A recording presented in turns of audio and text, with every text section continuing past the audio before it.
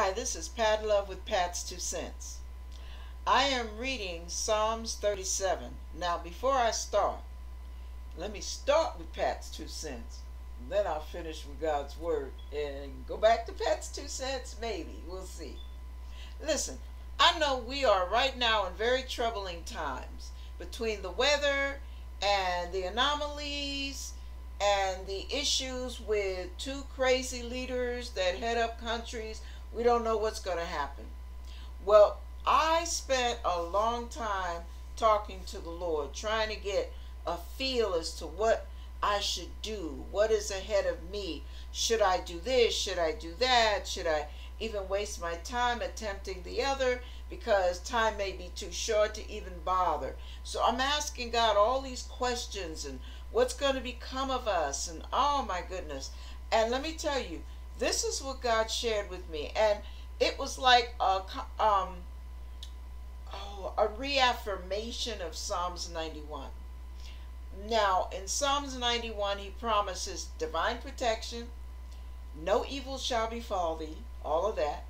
He promises having his angels set about girding us up, lest we hurt ourselves. He promises us good health and long life, which means to me, I'll be here until Jesus comes. All right. So this is what I want you to hear. I want you to hear this because it encouraged me so much last night. I wouldn't let God go. I just kept, okay, what else you want to share with me? What else you want to tell me? What else? What else? What else? Feed me, feed me. And it is so encouraging, you guys, when God encourages you himself. When God speaks into your life, into your spirit, it does something that no human being can do. And I want to share a very encouraging word. My biggest concern being a widow on a very low income is, Lord, will they take my house away from me? Lord, will I be without? What if they don't have Social Security anymore? Should I stop my food stamps? Do you want me to get out of the system when it comes to them providing food? You want me to trust you? And I feel like he does. But I feel like he's allowing me to stay on the Medi-Cal because it's just good to have health care, the just in case part of life. But I just feel like God is saying, you're mine. I know how to take care of what belongs to me. You have no need to fear. And I relay that same message to you. Starting at verse 1. Fret not thyself because of evildoers, neither be thou envious against the workers of iniquity, for they shall soon be cut down like the grass, and wither as the green herb. Trust in the Lord, and do good, so shalt thou dwell in the land, and verily thou shalt be fed. I'm going to repeat that. Trust in the Lord and do good, so shalt thou dwell in the land, and verily thou shalt be fed. Delight thyself also in the Lord, and he shall give thee the desires of thine heart. You know that Pat's 2 Cents. He can give you all the desires of your heart while all hell is breaking loose. You have your little corner of heaven all to yourself. God knows how to do that. Woo! 5. Commit thy way unto the Lord. Trust also in him, and he shall bring it to pass. And he shall bring forth thy righteousness as the light, and thy judgment as the noonday. Rest in the Lord, and wait patiently for him. Fret not thyself because of him who prospereth in his way, because of the man who bringeth wicked devices to pass. Cease from anger. Cease from anger. Cease from anger, and forsake wrath. Fret not thyself in any wise to do evil, for evildoers shall be cut off. But those that wait upon the Lord, they shall inherit the earth. For yet a little while, and the wicked shall not be. Yea, thou shalt diligently consider his place, and it shall not be. But the meek shall inherit the earth, and shall delight themselves in the abundance of peace. The wicked plotteth against the just, and gnasheth upon him with his teeth. The Lord shall laugh at him, for he seeth that his day is coming. The wicked have drawn out the sword, and have bent their bow to cast down the poor and needy, and to slay such as be of upright conversation. Well, their sword shall enter into their own heart, and their bows shall be broken. A little that a righteous man hath is better than the riches of many wicked.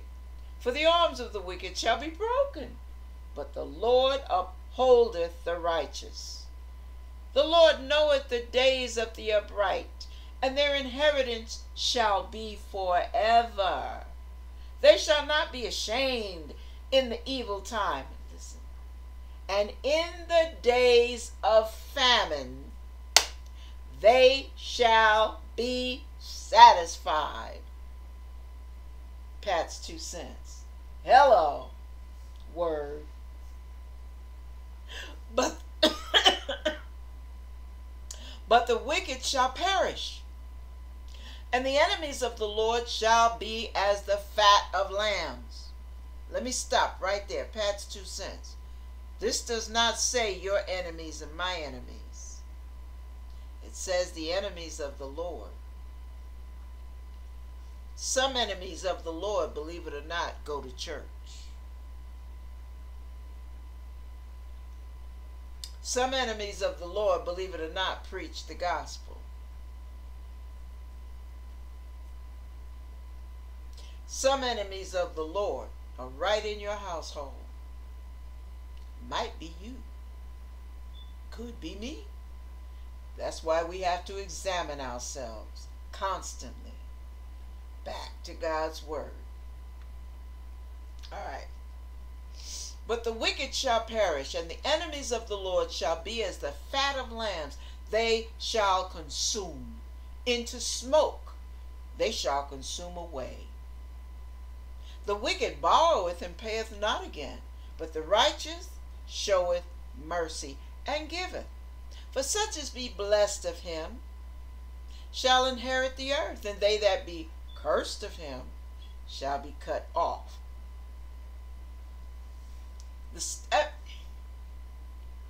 Excuse me, heartburn. The steps of a good man are ordered by the Lord, and he delighteth in his way. Though he fall, he shall not be utterly cast down, for the Lord upholdeth him with his hand. I have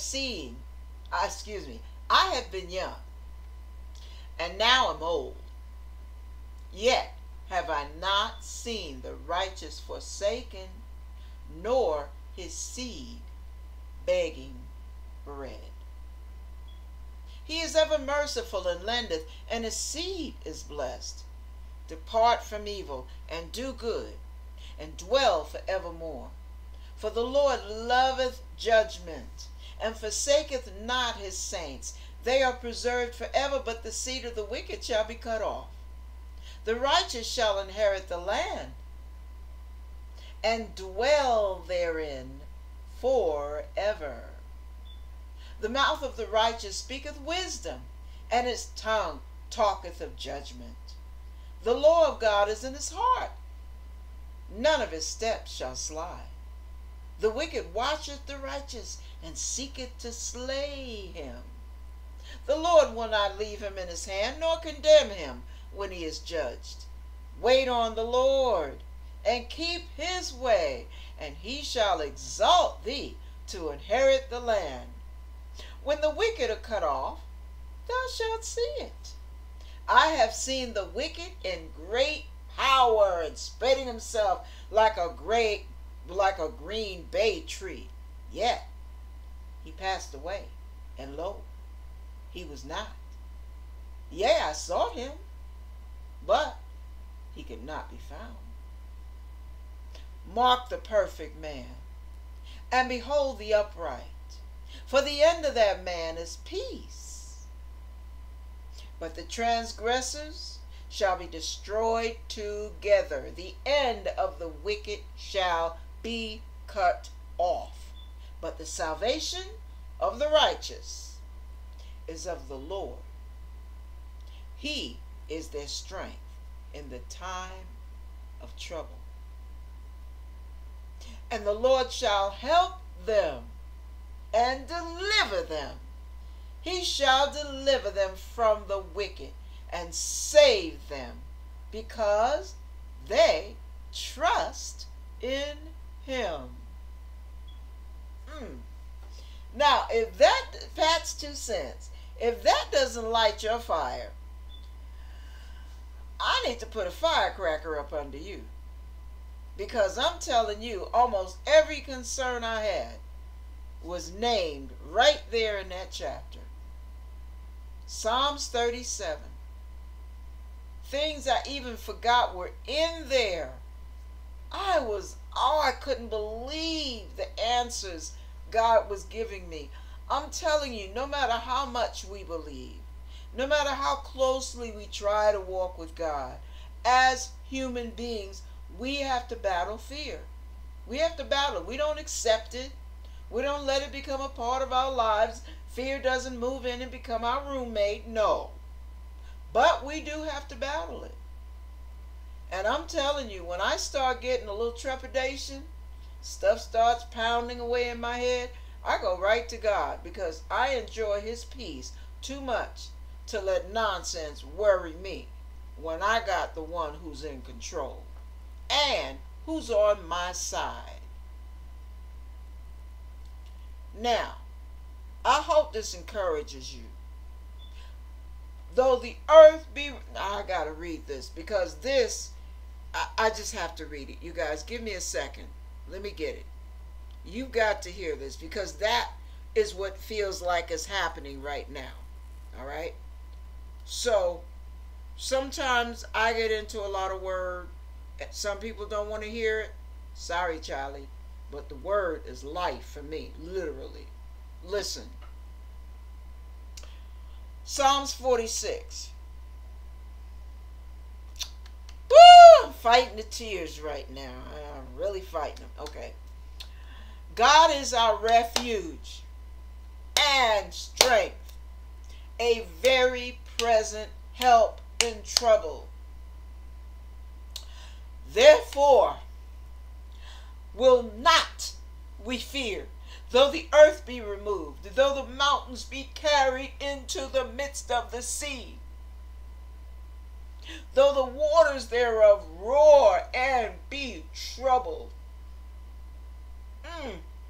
though the mountains shake with the swelling thereof. Selah. Listen. We've got floods. The waters are roaring. We've got the mountains shaking. We've got earthquakes. We've got all kind of weather anomalies. And from one minute to the next, we don't know when the next popcorn is going to pop off in this country. There will be islands disappearing. We know that. We know that there will be some parts of different states carried into the midst of the sea. We know that. But here's the thing. Verse 4. There is a river,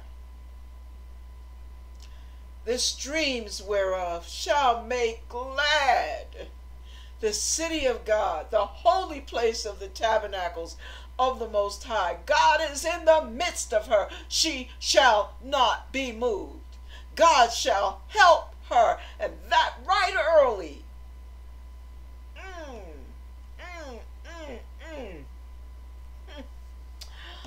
Oh my goodness. Verse 6. Yeah. The heathen raged. The kingdoms were moved. He uttered his voice. The earth melted. The Lord of hosts is with us. The God of Jacob is our refuge. Come, behold the works of the Lord, what desolations he hath made in the earth. Pat's 2 cents. And there's some desolations going on, y'all.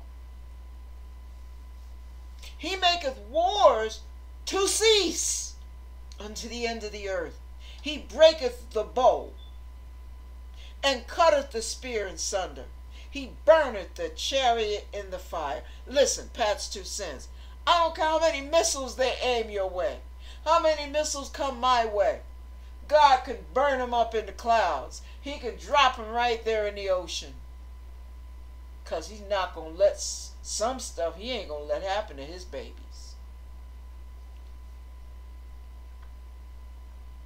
Verse 10. And this is what I say to you. Be still and know that I am God. I will be exalted among the heathen. I will be exalted in the earth. The Lord of hosts is with us. The God of Jacob is our refuge. Selah. Now listen, I don't care what's going on. Yeah, we're in the last days. Yeah, we're right on the threshold of tribulation.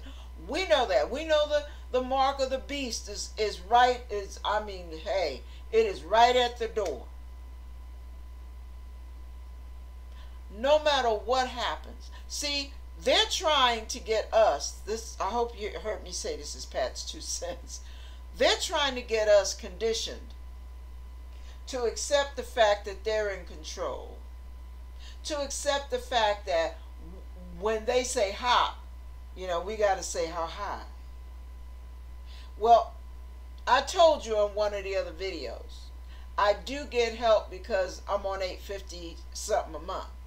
And because of that, I am very eligible for food stamps, so I took advantage of it. But now, God has been encouraging me. Trust me. Trust me. You are my minister and I can't take care of you? Trust me.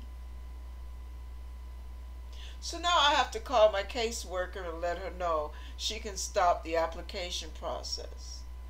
Because God told me that he will supply all my needs according to his riches and glory. And I say that to you. God will supply all your needs. Whatever you don't have, you will have if it's a need. I'm telling you. See, some things happen to some people because God has to use them in that tragedy. He needs his people even in tragedies. But also, there are some people who God has told to leave in so many ways. But if they don't have an ear to hear, you either, see, when you hear, number one, you have to listen. Then comes the hearing. And once you have taken the time to listen, to ask, to listen, and to hear, once you have heard, even if it doesn't jive with you, even if you ain't feeling it, if you obey, safe, baby, safe in the arms of God. But if you disobey, like some children have done with their parents, you can pay with your life like some of them have. It's not God's punishment. It's a consequence. When you come out of out of obeying God, you are literally coming out from under the shelter, under the refuge of the Almighty. So then you are at the mercy of the elements, not God, because you have chosen to come out of his ark of safety. And you have chosen to lean to your own understanding. But see, the Bible tells us not to lean unto our own understanding, but in all our ways acknowledge him, and he will direct our path. So this is the time for acknowledging, y'all. Let's start acknowledging, please, while you're safe, before things get more dangerous, more haphazard, more precarious. We have got to seek, we have got to ask, we've got to have an ear to hear, then we have to listen and obey. And when we listen, we have to trust in order to obey. You hear me? Just being in Christ does not give you an immunity. It's lining up with everything he says that keeps us safe. Keeps us safe, you guys. Okay, this is going to be too long, so let me stop. God bless you, and I hope you're encouraged like I was when I read that. I'm still encouraged. I just want to pass it on.